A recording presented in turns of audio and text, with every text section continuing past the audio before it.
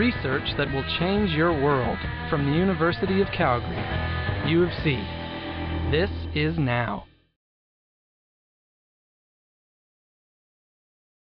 We have discovered the genes in opium poppy that are responsible for the biosynthesis of codeine and morphine.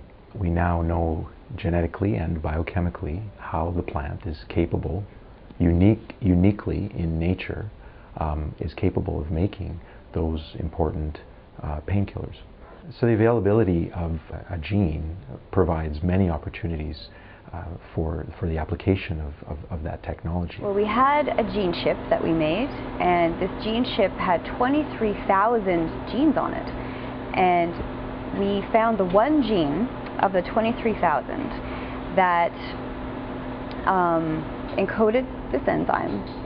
So that was one of two that we discovered. We used that one to find the next one. And this one was the gene responsible for the conversion of codeine to morphine. We can knock out the gene responsible for the conversion of codeine to morphine and have a poppy variety that produces only codeine and not any morphine.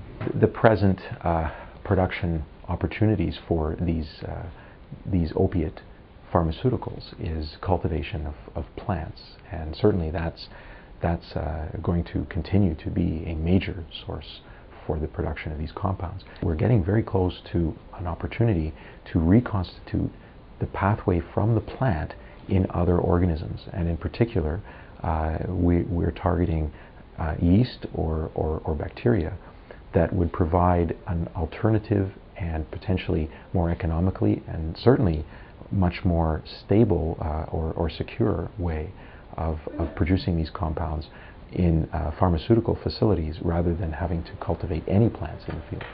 Finding not only the enzymes but also the gene, we've made a major step forward. It's equivalent, I would say, to finding a gene involved in cancer or in some other major human disorder.